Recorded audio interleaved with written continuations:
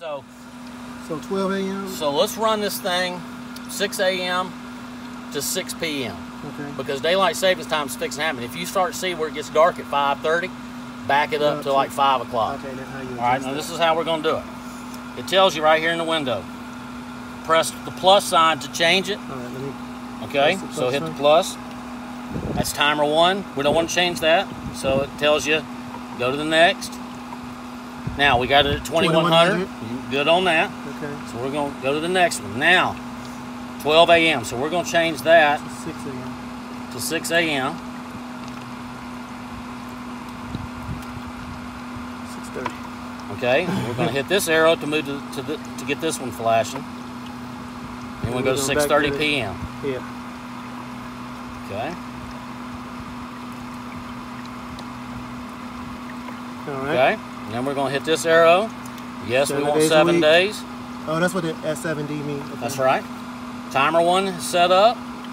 Now we can go to timer 2. Okay, do you want it to run 24 hours? If you do, we can have it come on at 6 p.m. on a different speed and go down to like 1500 RPMs. It'll still keep your water generating, but this thing is going to go way down. Or we can turn it off. Your chemicals are great. Everything looks good in it. Oh, that reminds me. I'm going to show you okay. that. So if you just want to stick with that. Let's stick with that. All right, so it'll go off. Okay. You won't hear any noise from 6 to 6.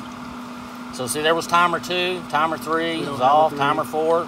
So you can set up all kinds of different times on here. Okay. End of menu. It says press menu. Now it's settings changed. We did change them. So plus to save. Now, when it shuts off and back on, it's going to go to the prime mode. The prime mode means it's going to go up to max speed so it can pull all the water and get the pump running. Okay. And then after a minute, 46 seconds, so I guess I got yours set up for a minute. Okay.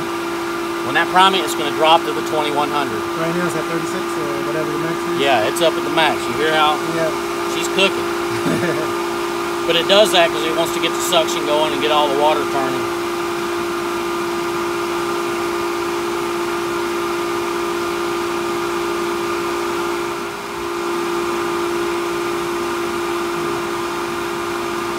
How will I, do I get the, if I push one of these, I can set You don't have speed? to touch any of them. You can, there's no need in doing it.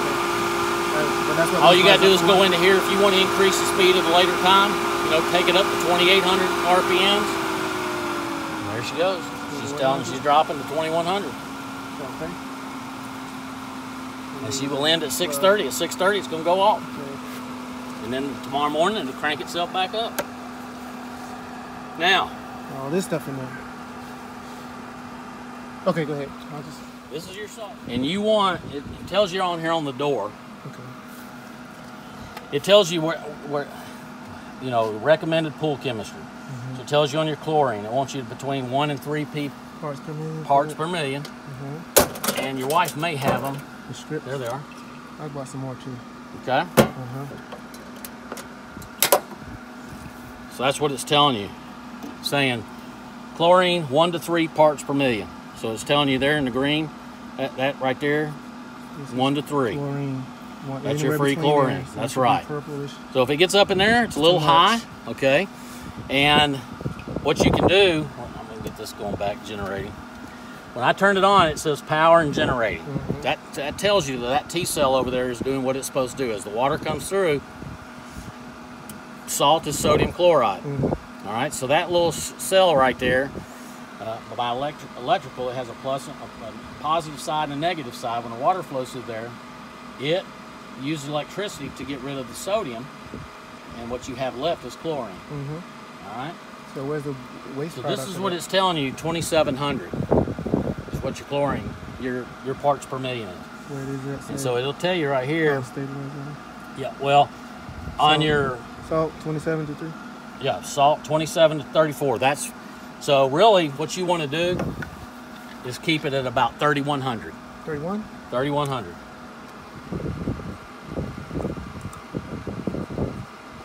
Okay. Because every system is different. That's right. So initially when you put the salt in there, it may go up a little bit higher, but that's fine. All right, so when you see these lights flashing right here, That means it's still generating chlorine, but it's telling you, hey, you better check me. So your chlorine's at 2,700, so it's starting to get low. Your system's still generating. Oh, okay. It's flashing. And once they go steady, she's gonna tell you, I'm off until you fix me.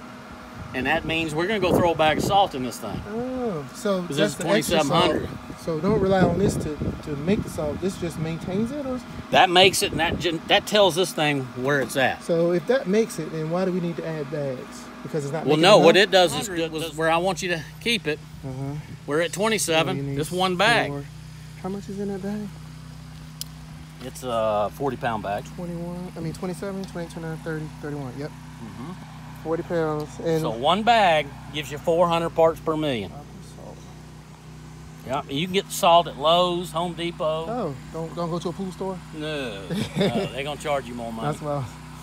So just lay it right here on your deep end. Okay. Take your knife, cut the bag. And that's a fine salt. Yeah. So people will tell you, oh, I got a salt pool. Well, part of that's true. But if your kids were to dive in right now, they'd say, ooh, this tastes like the ocean. But after it circulates, the salt's going away, remember? Because the machine, turns it into chlorine. And so the only time they're going to think we got salt in the water is every Saturday. Is initially when you throw a bag in there. Every Saturday. So then take your broom and try to suck it up. You got this little lip right here. Just sweep it off that lip. Oh yeah. And we're going to sweep this into that drain until it dissolves. How long have you been doing this? Well, I used to wire all these pools. I did all the electrical work for all these pool contractors. Yeah, And Chad, he found out that I was in the military, and he said, he kept telling me all the time, man, you need to come work for me. Oh, okay. Like a superintendent thing, yeah. you know? Well, the leadership. What do you offer me? It's the leadership, really. That's right. And I said, what do you offer me? He'd give me a number, I'd laugh at him. You know, I'll stay wiring these things.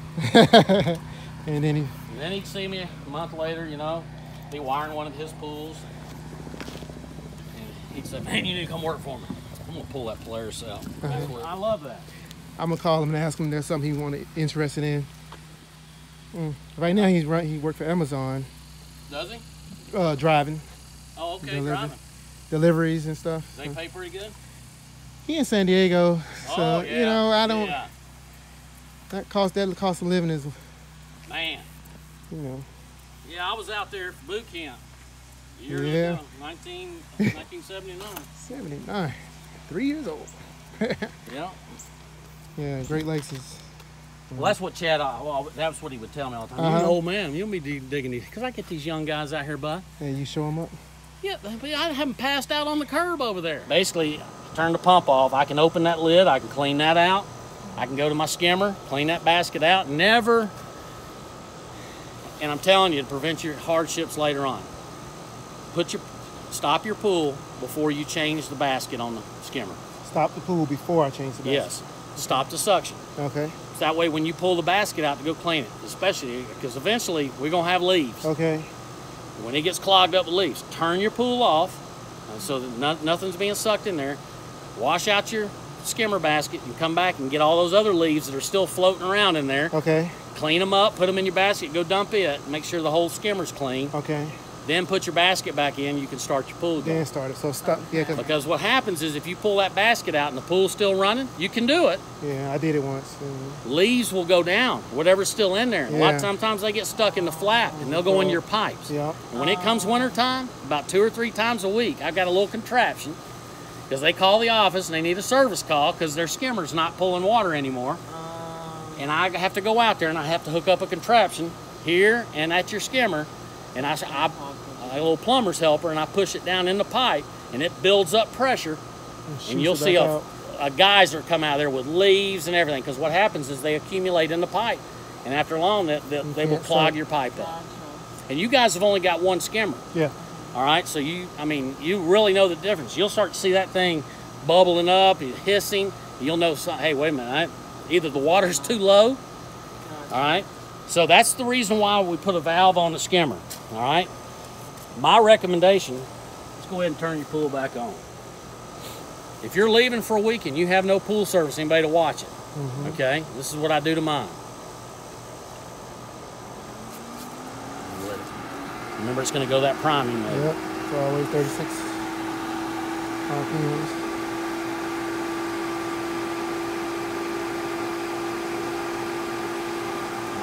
When I go, I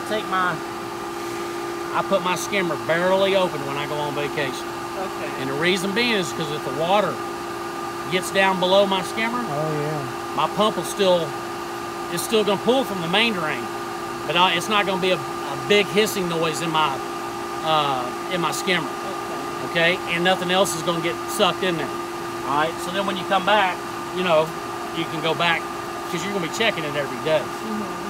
You know, this sucking noise, your flap could be stuck on the skimmer, or it could be clogged up full of crap. You need to turn it, come over here and just stop it, and take it out, empty it, and get it going. Especially the pool toys, I find them.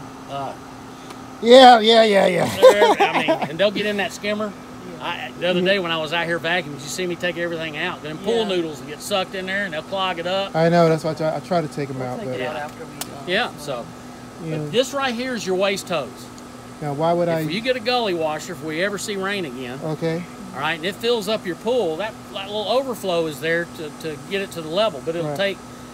Remember, back 6 months ago, we had about 3 or 4 days in a row where it just poured all the time. Yeah. Okay, well, your overflow is not going to catch up with it. Okay. So you don't want your. The good thing is you got a fiberglass pool. It's not like it's a liner. Okay. Liner, you never want it to get to the top because it'll get in behind it and it'll float that liner. From the back, But still, you don't want the water. So the way to do it, keep your pump running, pull that hose, and it stretches all the way over to your fence, and open that valve.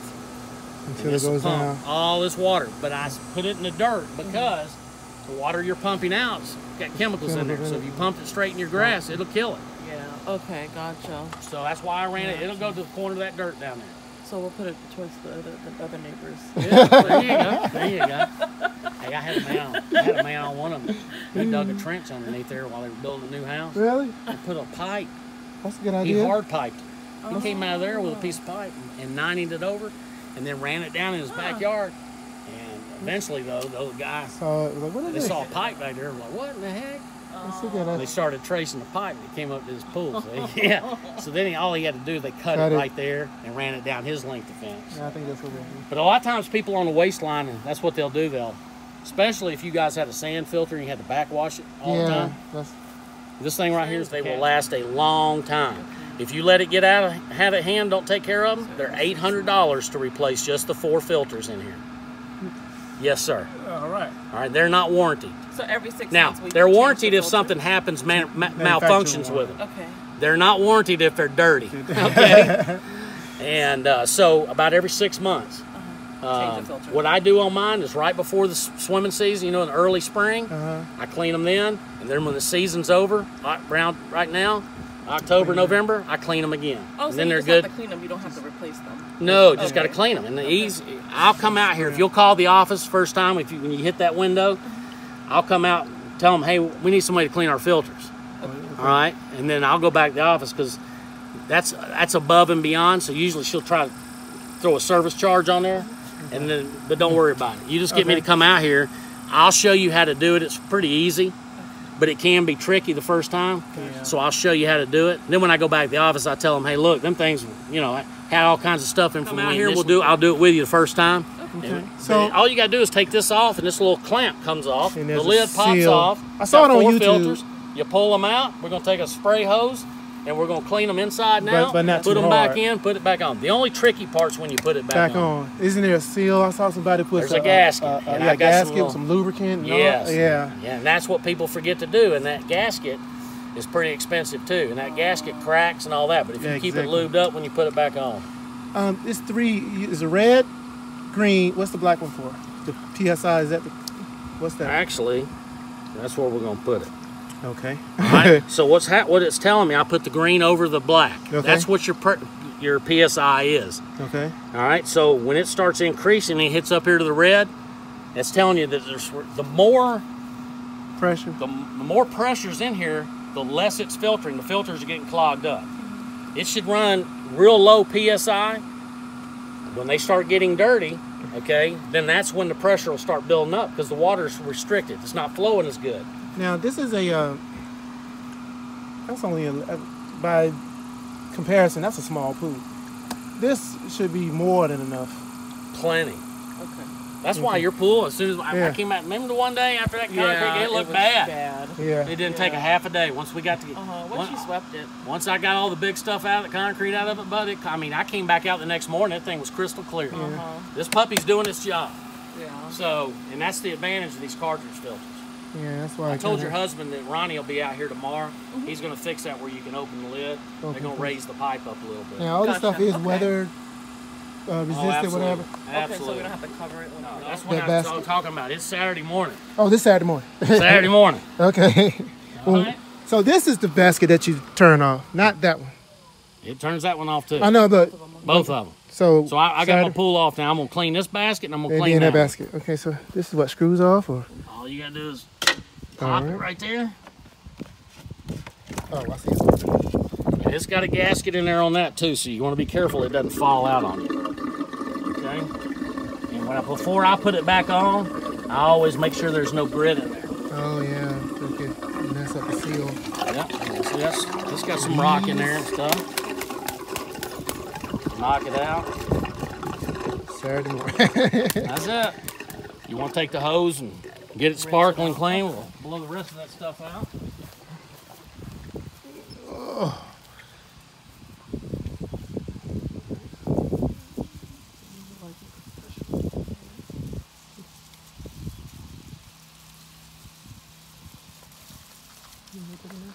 So we can probably pull the dirt up on this side. Put it on I'm thinking we might have to just use that side of Chloe's for her birthday party. Use that side of the yard. Primarily, yeah. And then use the driveway. Yeah. And then this And this hole only will go, this basket will only go in one way. Okay.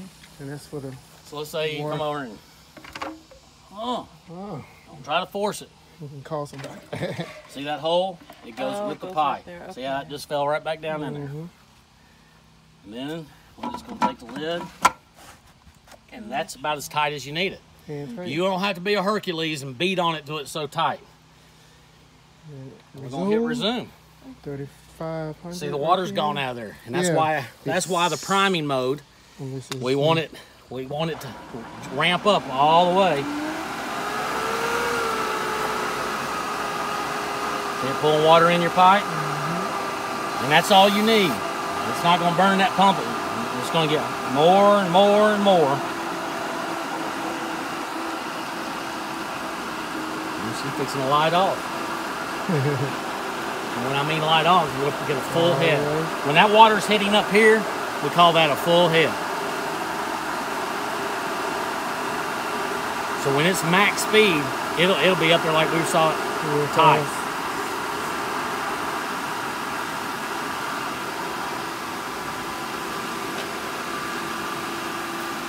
There she goes. We put a bag of salt in there to get your salt. So then it was up. red. Yeah. 2,900. So probably tomorrow, maybe the next day, put the other bag in. You can go on the higher side. Yeah. Just so you don't forget about it. What's the day? Wednesday? Wednesday. Yeah, Friday. Friday. Yeah, throw it on. Maybe Saturday morning. You go ahead. Saturday. So Got every plenty how in often there. do we throw salt in there? Whatever. When that thing tells you. Yeah. Oh, gotcha. Okay. Yeah. Salt's one bag of salt will bring up your ppm, 400 ppm. So that right now is reading 2,900. We want to keep it at 3,100 if we can. Gotcha. It was 27. So it was 27. We put a bag in, okay, and it's now dropped down to 29. It brought it up to 2,900. So, that and was that 30 may be. At first. It was 30 at first. Yeah, it was at 3,000. Yeah, just so, you know, it wouldn't hurt to throw that other bag in there right now, probably. But I mean, it's okay. You can throw it in there Saturday. Saturday it is.